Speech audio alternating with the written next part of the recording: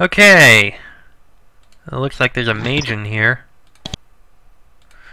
All this researcher sees when she looks at you is that you are an apprentice. Having thus been deemed not worth her trouble, your conversation is brief and unprofitable. Of course. Cells, it seems. When you walk by the door to the north, you feel strange. Your thoughts are distracted and your head starts to hurt. There is something powerful behind this door. Something strange and alien and completely rogue. I am curious what is in these cells. Is anything in this cell? Nothing in the first cell. Second cell? Absolutely nothing. The fourth cell needs a living tool. Okay. Oh! That is a rogue battle alpha. A very strong rogue battle alpha. Okay, I think... looks like we can kill it, though. There we go. That worked. Only dropped a chainmail vest, though. Doesn't seem like there was anything else in there. And, said there was something very strong in here. Oh! There is a creation chained to this wall. It is held in place by long loops of chains and multiple shackles, and yet the restraints seem entirely insufficient. This monster is unlike any creation you have ever seen. It is an enormous reptile. It is 12 feet tall, pure muscle, claw, and fang, wrapped in scaly armor. It radiates heat and magic. It is an awesome creation. You had no idea that the shaping craft could create such raw power. And yet this creation is completely rogue, utterly independent. It stares down at you with loathing, and then it opens its jaws and begins to speak, its breath filling the chamber with the smell of rotting meat and sulfur.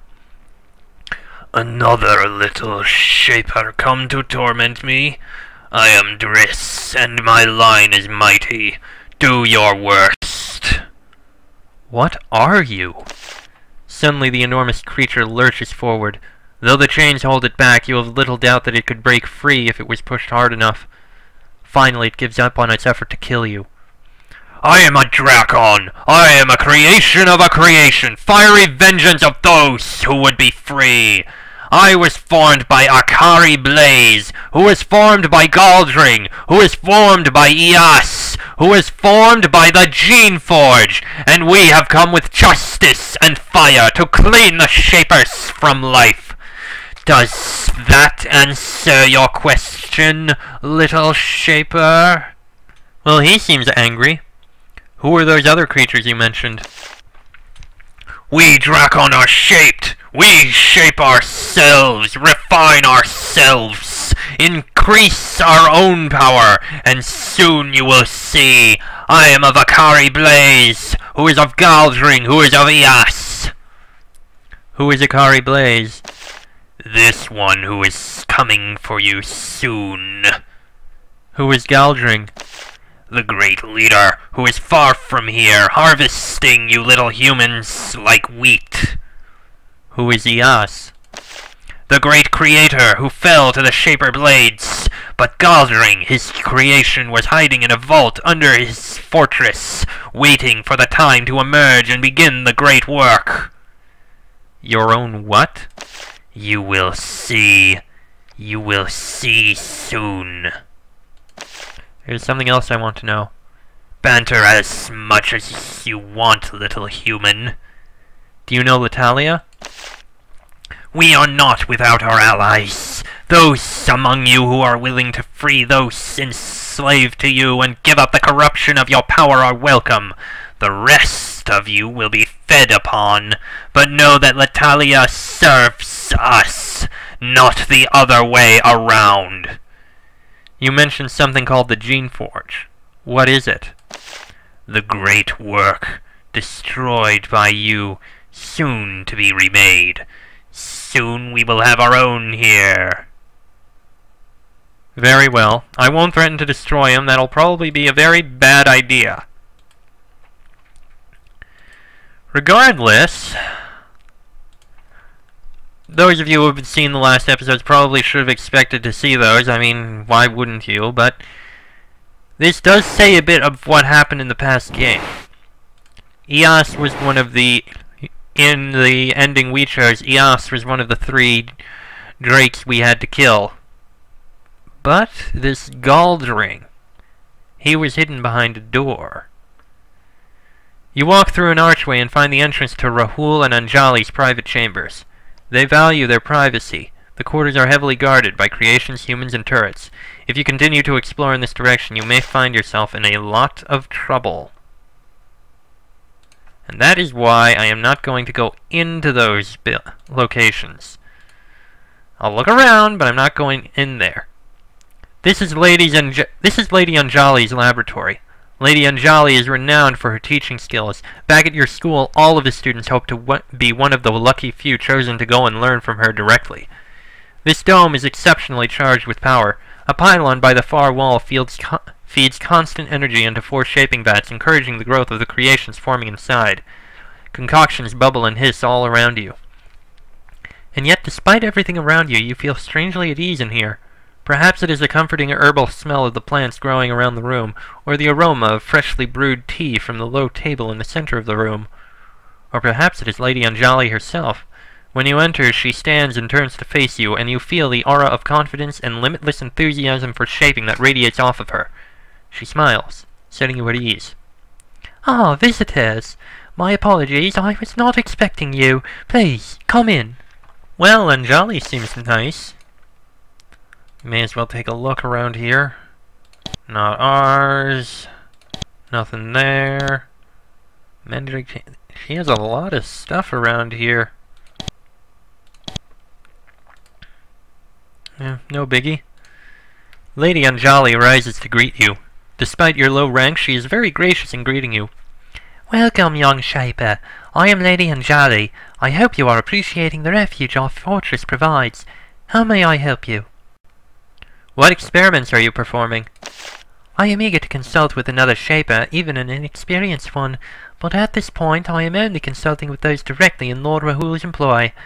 I regret this, but there we are. Tell me more about Driss?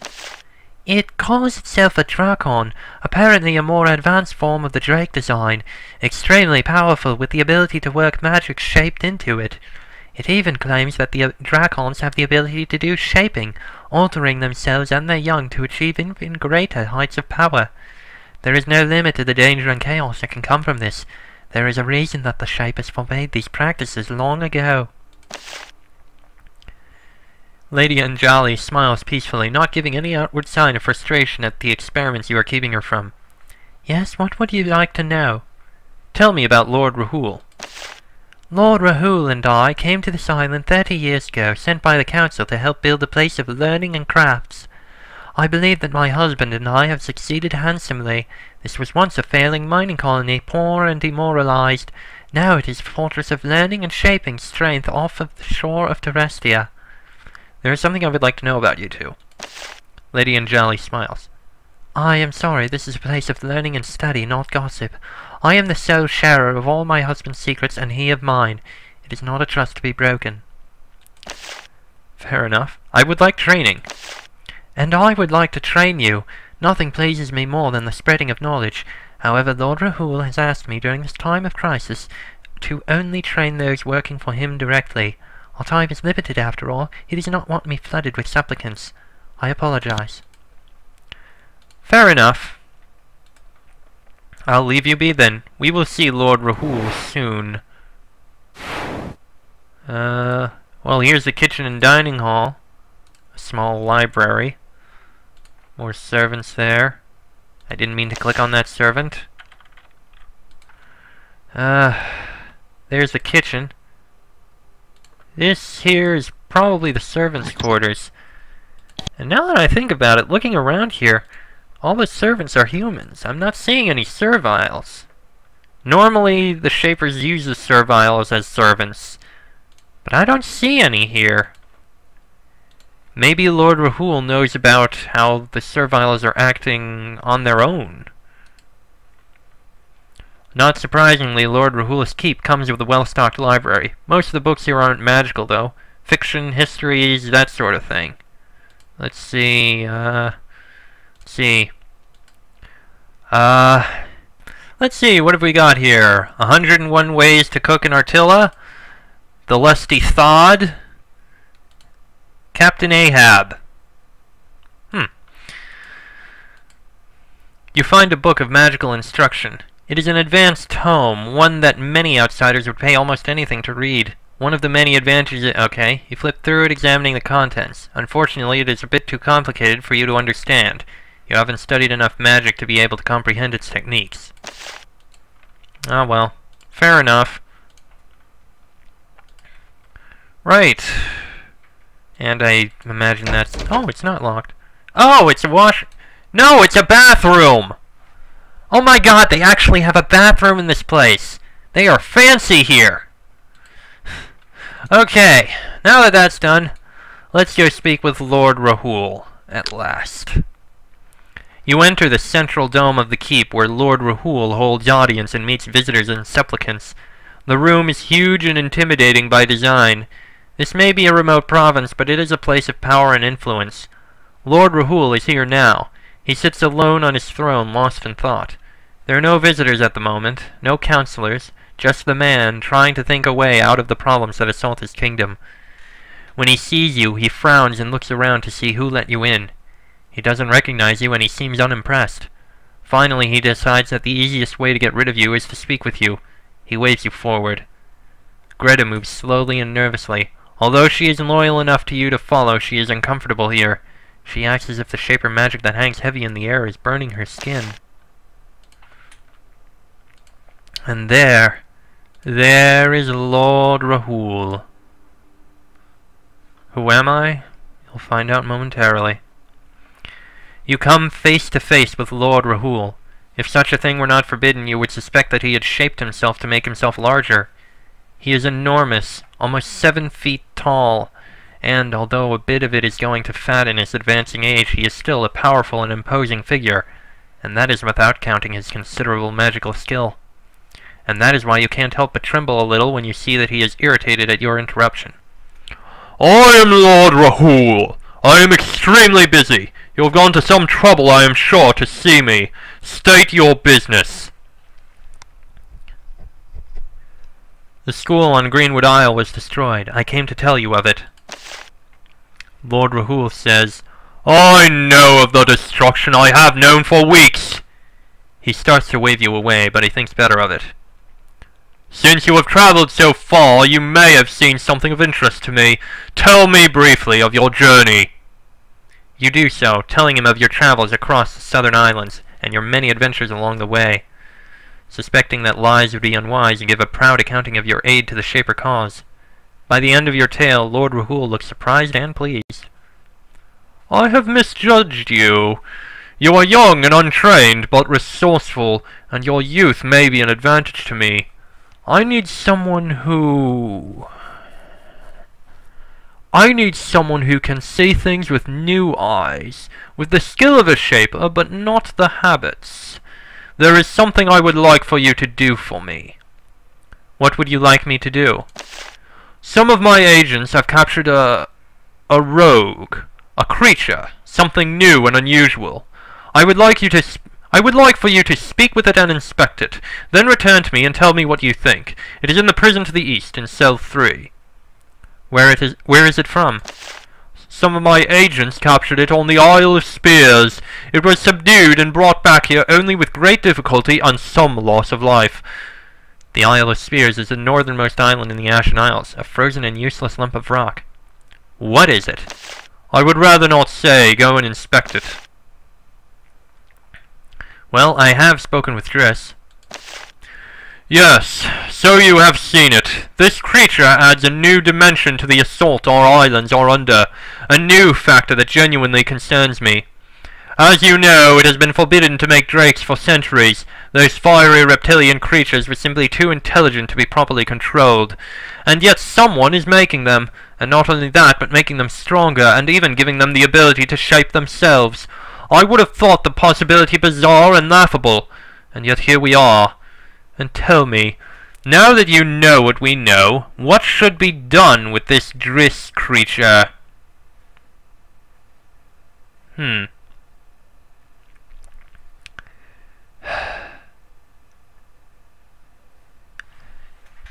what I want to say is, we should try and get all the information we can from it, and hold it here. If it proves too dangerous to keep held, it should be killed.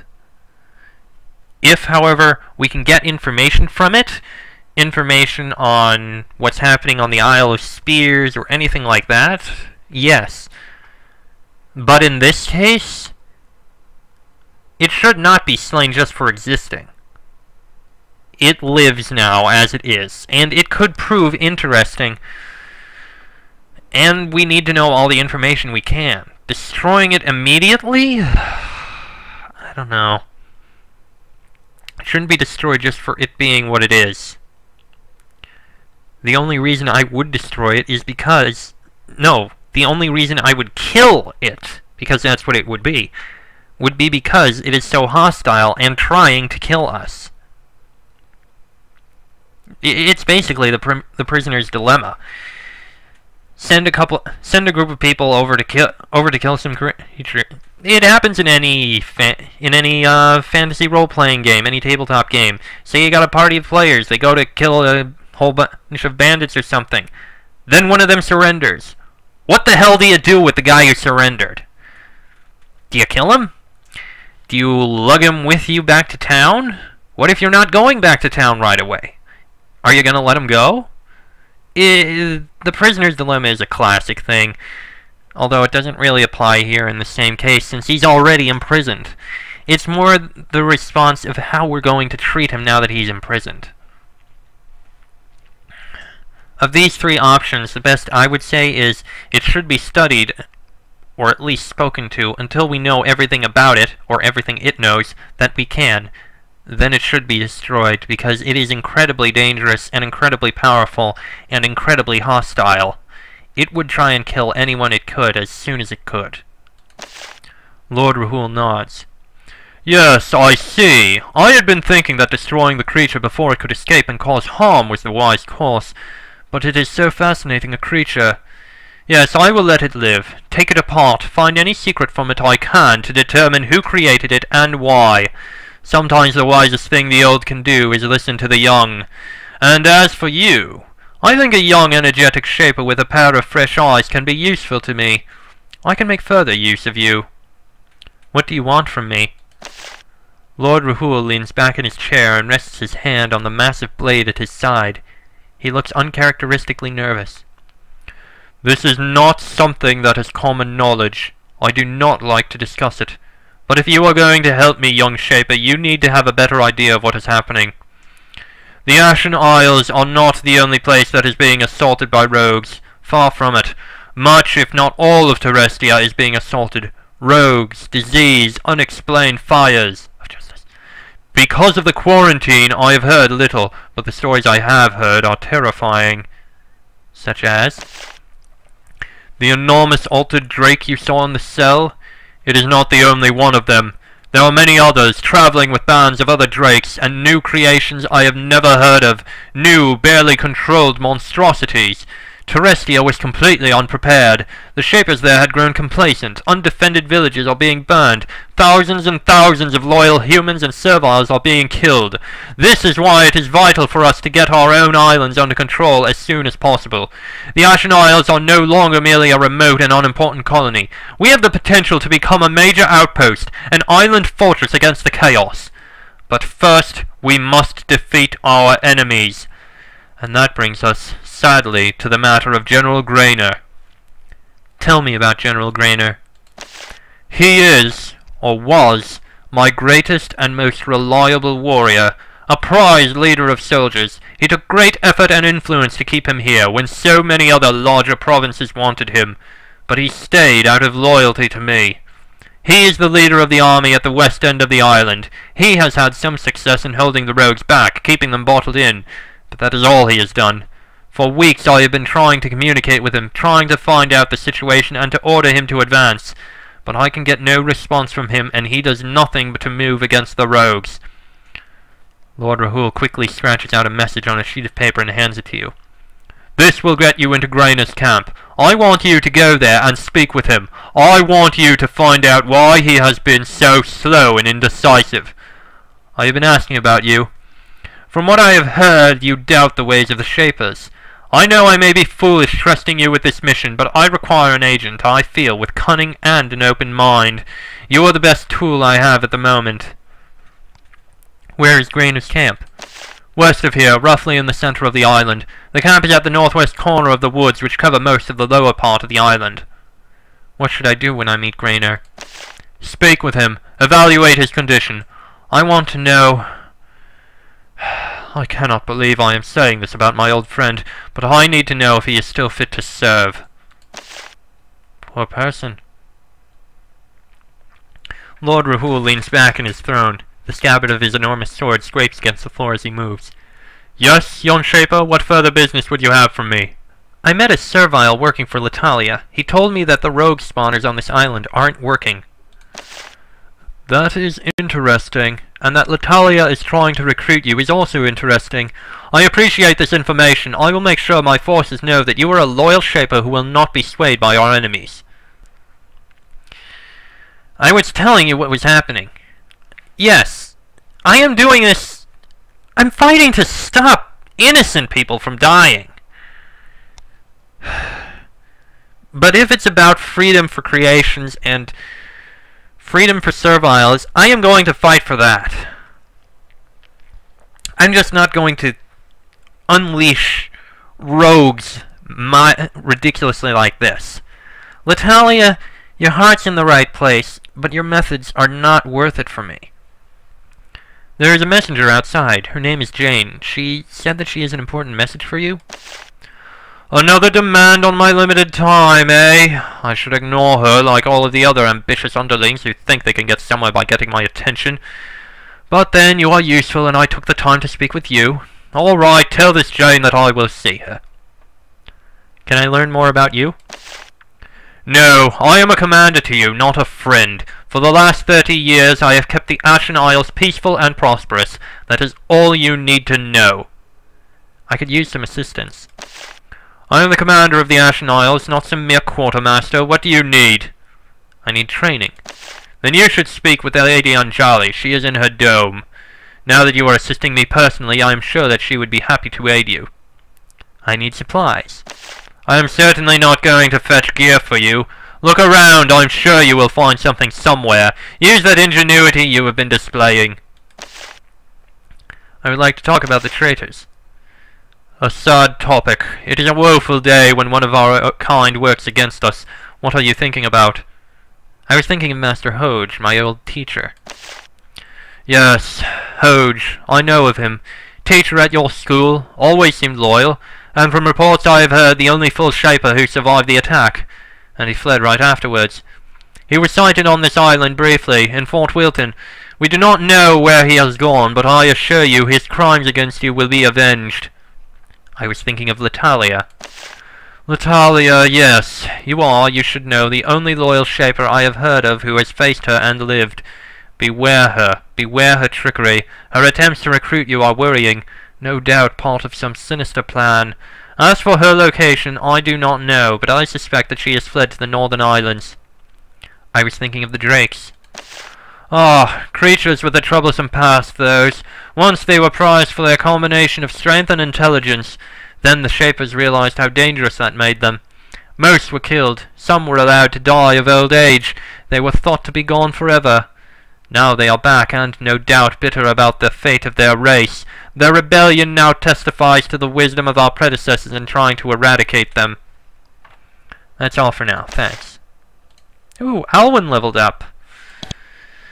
A little intelligence and more strength. Almost maxed out in strength. That's great.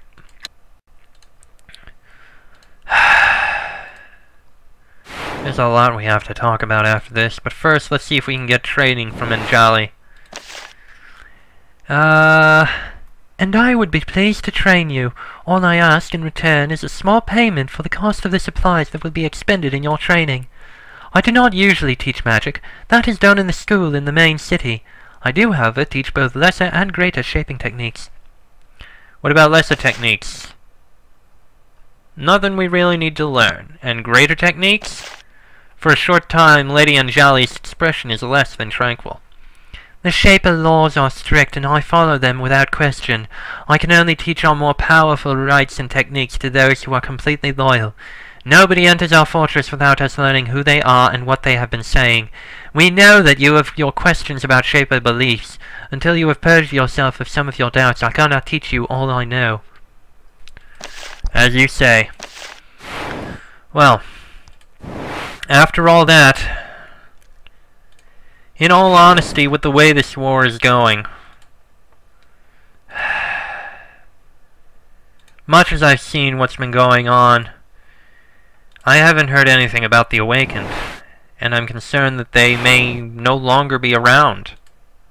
And if that is the case, if the Awakened have effectively been wiped out over the past 2 games, and all that's left are the Drakes, and most likely the Takers, this world has become a lot harsher, and a lot less pleasant. This war is going to consume quite a lot of territory and a lot of innocent lives. Many are going to die in everything that's happening. And my efforts,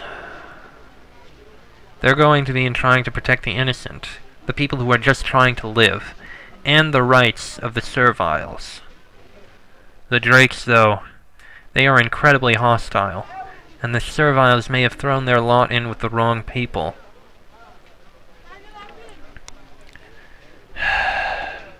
This is a very complex thing, and there is no right side, in my opinion. The way I see it, if we could have the control of the Shapers, with freedom for creations like the serviles have, I would be happy. But I don't know if such a thing is really possible. Time will tell how things end up going. Next episode we'll find our way to General Grainer. But that'll be next time, so till then, I am Chester44. That is Evan, Alwyn, Greta, Vavik, and Min. This has been a Geneforge 3 Let's Play, and I will see you all next time.